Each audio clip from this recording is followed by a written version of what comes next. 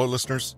Buckle up for a new episode of Social Skills Coaching, where you learn to be more likable, more charismatic, and more productive. Today is Tuesday, May 9th, 2023, and here's some quick hits for today. Today is National Teachers Day, so take a moment to reach out to someone who influenced you and express your appreciation. On a more somber note, today we honor all those that are no longer with us in National Lost Sock Memorial Day. And along those same lines, today is the ever-anticipated Tear the Tags Off the Mattress Day. Our lunch menu, derived from today's holidays, is not the most nutritional, but it might be pretty enjoyable. Butterscotch brownies, sided with Moscato. Bon appetit! Today we return to communication skills training by Patrick King. Charm and charisma are the topic for today. And did you know it's possible to increase both of those attributes within ourselves? We'll look at several methods to do so, starting off with how to have better conversations with the rule of 3.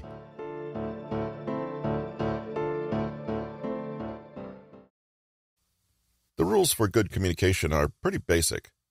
Talk with people and not to them. Be present. Listen. Easy, huh? Yet somehow, almost all of us could stand to be better conversationalists. The irony is that nobody ever wakes up in the morning and says to themselves, "Today, I'm going to be a complete bore to talk to." Nobody wants to be that person who constantly one-ups everyone else, interrupts, or talks too much. Here's a rule for good communication that you might not have considered. Having charm and charisma is not about you. It's about the other person. So many of us embark on a mission to be more interesting and likable in conversation. But just by having this attitude, we sabotage ourselves. Why? Because we have it backward. Being a great communicator is not about having other people listen to you, like you, or compliment you. It's about you making other people feel heard, liked, and praised. The irony is that when we try too hard to be witty and impressive, our focus narrows down to our own egos, and we instantly become the opposite of what we're hoping to be. The other person disappears, and we're engaging in what is, for all intents and purposes, a boring monologue. Lecturer, consultant, author, and coach Dr. Karl Albrecht explained in Psychology Today that every conversation is made up of 3 key elements. 1. Declaratives. 2. Questions. 3. Qualifiers. Declaratives are simply statements of fact. For example, the sky is blue. However, to make things more complicated, they aren't always exactly facts, but opinions that are presented as though they are facts. Light blue is too weak a color to wear to that job interview. Questions are self-explanatory, although this doesn't include rhetorical questions that take the grammatical form of a question but are not literally asking the other person to respond. For example, what is it with this weather today? Finally, qualifiers are something we've encountered already and include any words or phrases intended to soften or moderate what is being said. For example, in my opinion, I'm wondering if I could be wrong, but as far as I know, I'm not speaking for everyone here, but qualifiers are also great at helping you express uncertainty or make a claim, but not too strongly. So instead of saying that light blue is a weak color, you could say it might be a slightly weak color. Instead of saying Freud was a pervert, you say, in my opinion, it may be the case that Freud, in fact, had a distorted sexuality. Now, Albrecht suggested what he calls the rule of 3. Simply, in a conversation, make sure that you're never making 3 declarative statements in a row. Instead, include plenty of questions or qualifiers, i.e., softer and more moderate declaratives, to give your speech a little more flexibility. Crucially, doing so will make sure that the conversation doesn't become bogged down in ego and narcissism. A question is a way to bat the conversational ball over the net and to the other person, who is then invited to say what they want to before batting the ball back again. A modifier is halfway between a question and a declarative statement. You say what you want to say, but you leave a little room in there for someone else to add what they want to. There's nothing wrong with the declarative per se, but it is the sort of thing that closes off any avenues for connection, beyond bland agreement or outright disagreement, that is, both of which don't actually further the conversation. Try it, and you may be surprised at just how much more your conversations flow, and you'll come across as more likable, too. Understanding the rule of 3 means you won't soon run out of things to say in any conversation. You basically never go wrong if you A, ask a question, or B, say whatever declarative statement you were just about to say, but soften it with a qualifier. Consider the following conversation. Person A: I've got this really bad shoulder pain. The physiotherapist says it's bursitis. Person B: Wow, bursitis? My grandmother had that last year. It's more common than you think, you know. Yeah, well, it's the first I've heard of it. Apparently it was most likely caused by the COVID vaccine. Well, you have to consider all the possible causes. There are lots of things that could be to blame. It's actually repetitive strain that causes most cases of bursitis. Sure, yeah. Well, anyway, my physiotherapist said it's an injury that can happen when the needle is placed just slightly in the wrong place. A lot of those people giving vaccines didn't get the right training. Well, let me tell you, it hurts like hell. I'm sure. The best thing would be to have plenty of rest, I guess. Now take a look at the above conversation and ask yourself how much you like person B. They're not being a conversational narcissist in the sense that it's all me, but somehow their ego seems to loom large in the above exchange. Why? You'll notice that everything that person B says is a declarative statement. It gives the conversation a flat, dead feeling. After a declarative, there's not much to do except agree, disagree, or stop talking. In the extreme, too many declaratives like this can actually make the person seem as though they are lecturing, preaching, or explaining, i.e., it can feel very dull and even condescending. Let's look at a different conversation. Person A: I've got this really bad shoulder pain. The physiotherapist says it's bursitis. Person C: Wow, bursitis? My grandmother had that last year. It's more common than you think, you know. Yeah, well, it's the first time I've heard of it. Apparently, it was most likely caused by the COVID vaccine. Really? That's interesting. You mean you had a bad reaction to something that was in the vaccine? Actually, no. My physiotherapist said it's an injury that can happen when the needle is placed just slightly in the wrong place. Ouch! Well, I may be wrong about this, but I seem to remember reading an article last year about how many volunteers had emergency training to learn to give the vaccine. Maybe the person who jabbed you just wasn't all that experienced? Yeah, exactly. That's what I think too.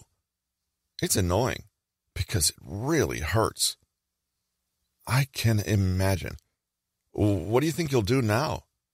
Have you got something relaxing planned for the weekend? First, Just ask yourself which person, person B or person C, you feel is more likable. The two conversations are very, very similar. Both are perfectly acceptable, and there's no offense caused or any major rupture in social etiquette in either one. And yet, even in this short interaction, you can probably see the big difference the rule of three makes and how a person using declaratives 100% comes across so differently from someone using a mix of all three conversational types.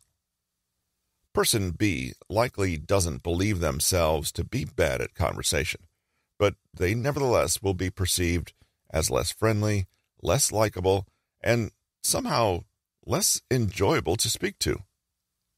The effect of such interactions gradually and imperceptibly adds up. Others may not be able to put their fingers on why, but they may feel that person B is a bit boring, stuck up, rude, or a know-it-all. Crucially, it's not about the content of what you say.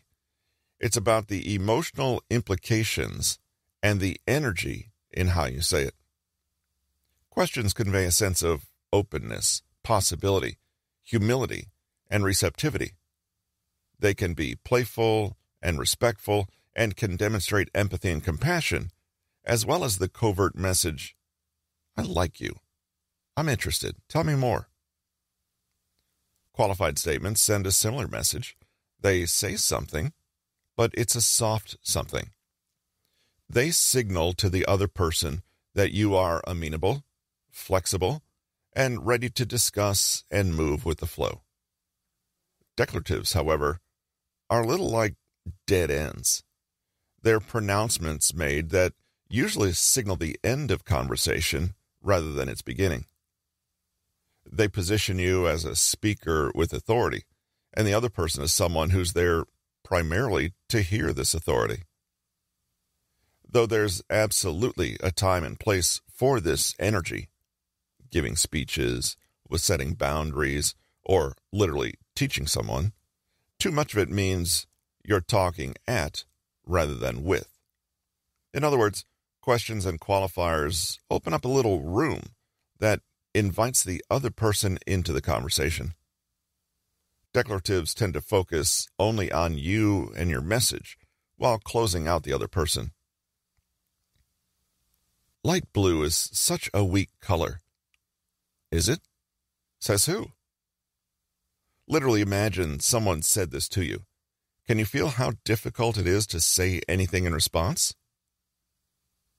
Maybe it's an unpopular opinion, but I've never really liked light blue. Can you see how it's possible to have a strong opinion, but nevertheless frame it as exactly that, an opinion, and leave plenty of space for someone to respond and keep the conversation going? What's your favorite color?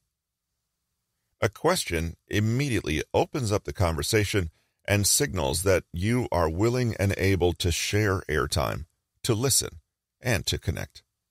It's a signal that you're putting your ego aside and making space for connection. And even though it's subtle, it conveys feelings of appreciation and generosity that are worth their weight in gold. If the rule of three feels tricky to implement at first, don't worry. It can take time to break bad habits. One easy trick is to literally say whatever you were going to, but add, "Don't you think?" at the end of it. Light blue is such a weak color. Don't you think?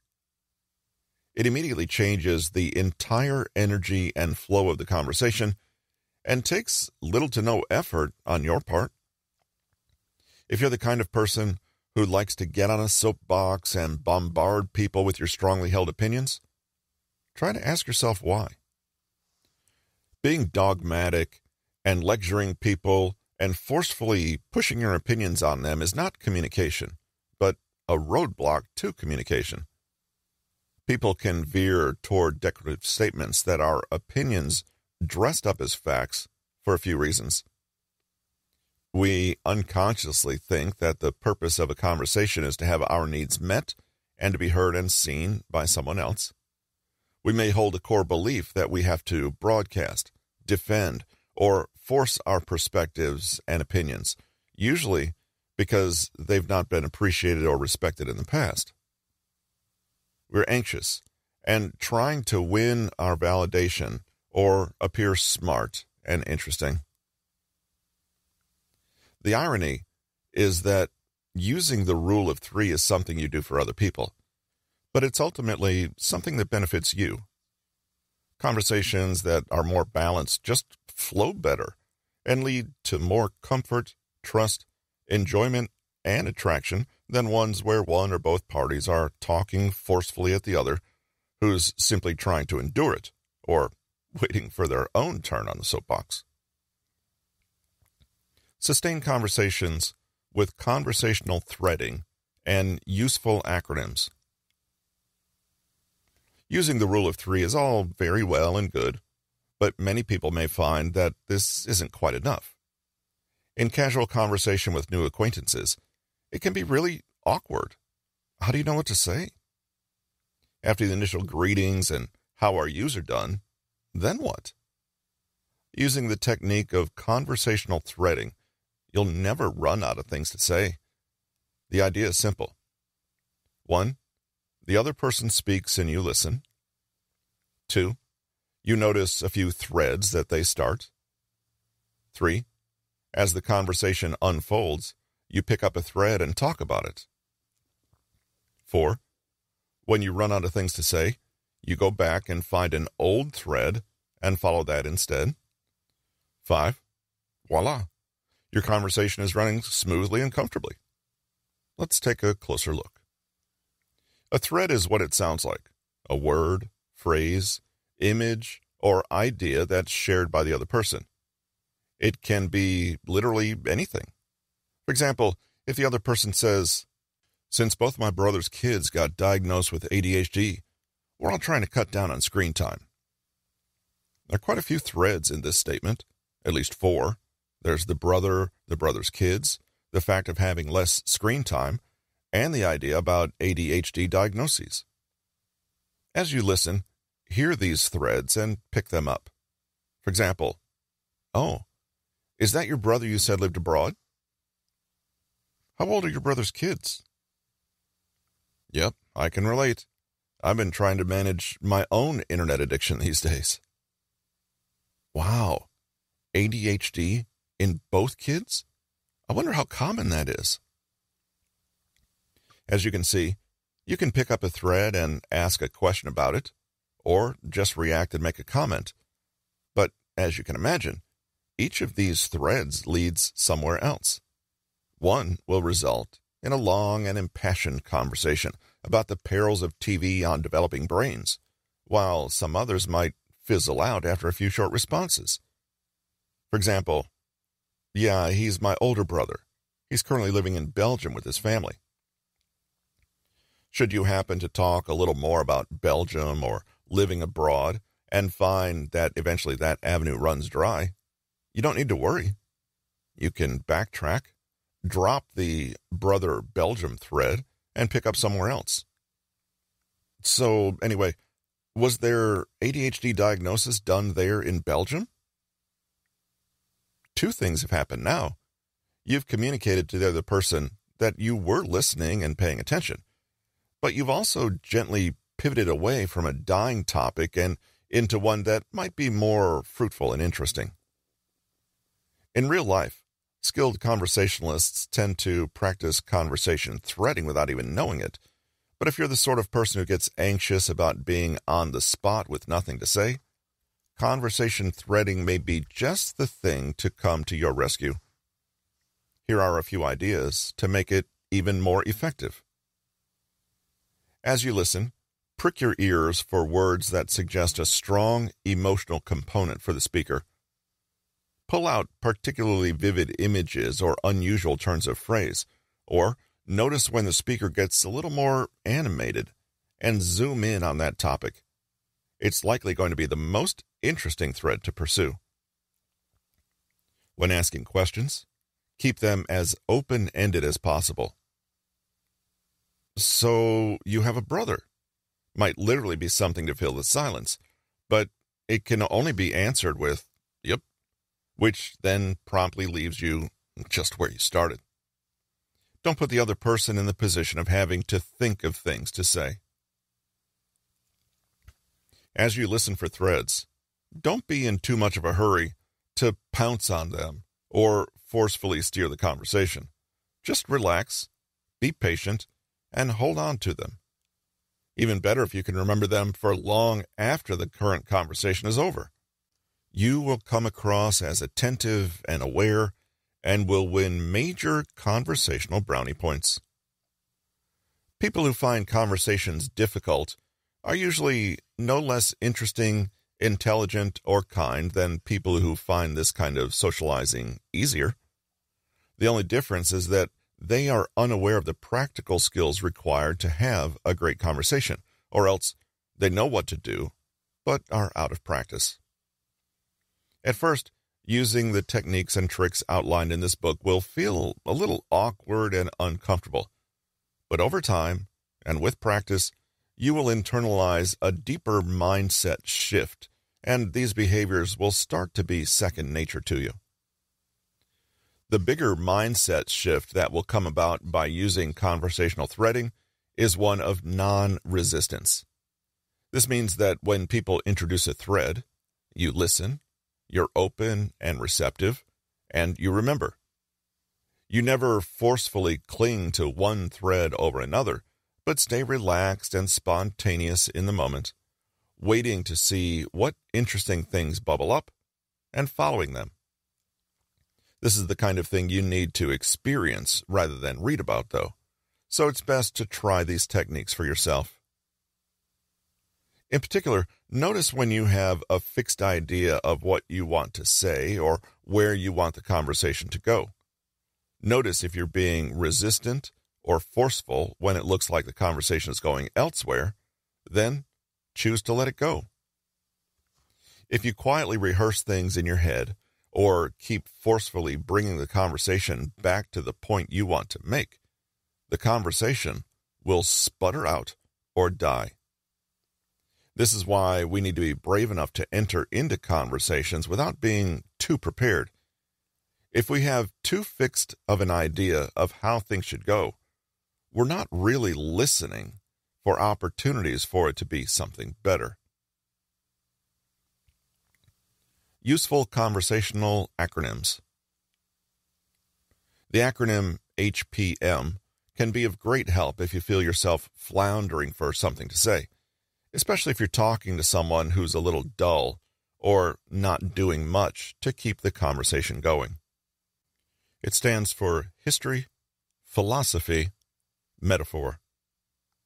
Don't worry, history doesn't literally refer to your knowledge of World War II and so on, but is about your own personal history and experience. You mentioned something in your own past that connects to what has just been said. Let's say someone mentions skydiving. You could say, "That reminds me of a friend I had who went skydiving once. She was so terrified, she changed her mind right at the last moment, and then, sounds like that one time I fell out of a second-story window. I know it's not skydiving, but it sure did feel like it at the time." I knew a skydiving instructor once. Crazy guy. Philosophy is about your own personal take on certain experiences, i.e., how you feel about things. "Oh my God, you couldn't pay me enough money to consider skydiving. How terrifying." Finally, metaphor is simply where you draw connections and make associations between what you know and what you've just heard. You know, that makes me think of this thing I saw on TV last night. These guys do what they call extreme ironing. Have you heard of this? Wow, skydiving.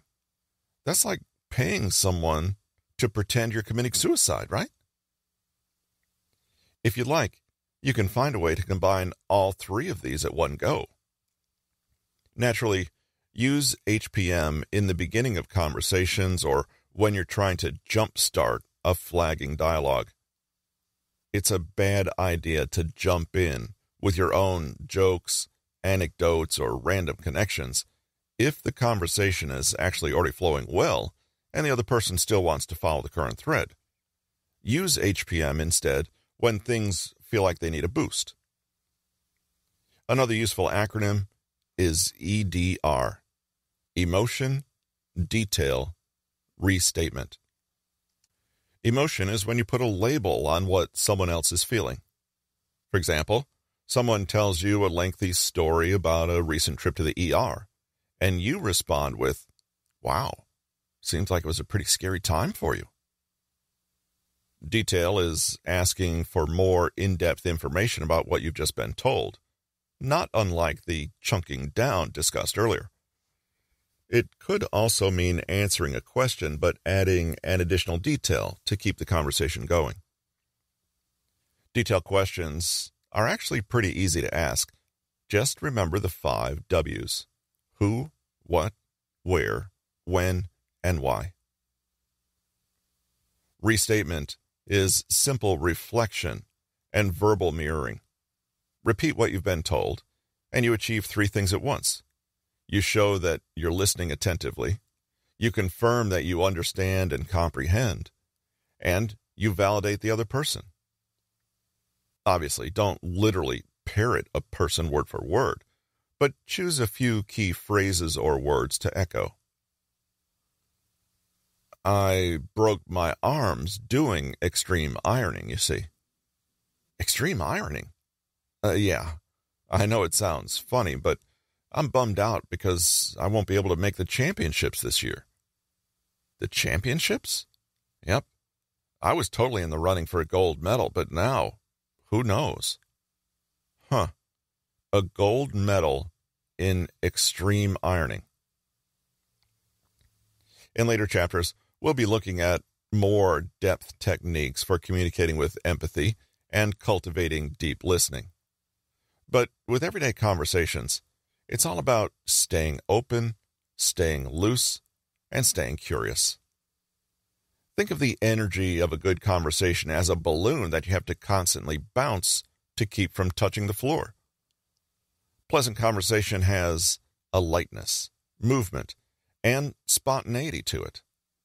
You've probably experienced this yourself when having a really good time with someone. If you're ever stuck and find yourself feeling unconfident in a conversation, try these 3 simple things to get you back on track. 1. Take a deep, deep breath and relax every muscle in your body. 2. Ask a genuine, interesting, open-ended question that puts the other person in the spotlight.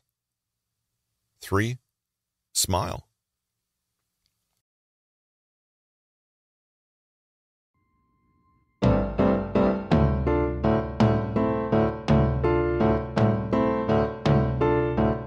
Today's episode was taken from Patrick King's book, Communication Skills Training, now available on Audible, Amazon, and iTunes. Today, in 1949, Billy Joel was born.